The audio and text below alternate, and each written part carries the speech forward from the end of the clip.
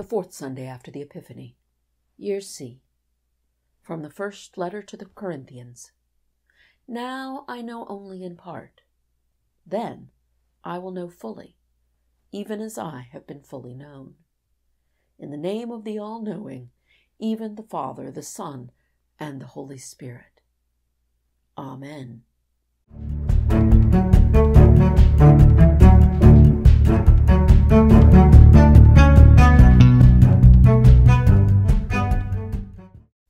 Our readings for this week contrast human reactions to developmental change with God's constancy throughout the course of human development. When I was a child, says Paul, I behaved like a child. When I became an adult, I put an end to childish ways. Now, Paul might seem to be saying, behave like grown-ups already.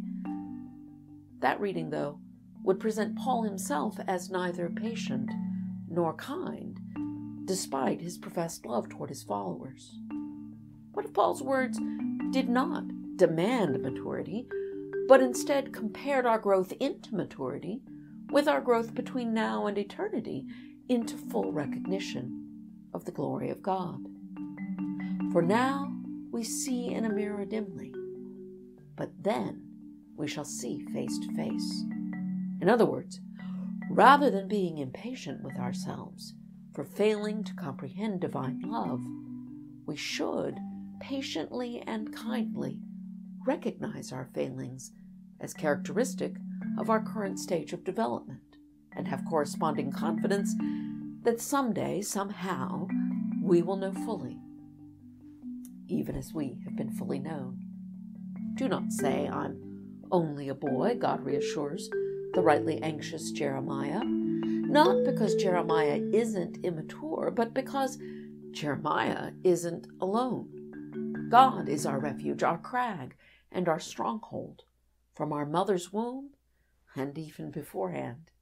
It's no wonder, though, that we have failure to comprehend that love, because, like the people of Nazareth, we are still children, still able to see only through a mirror dimly.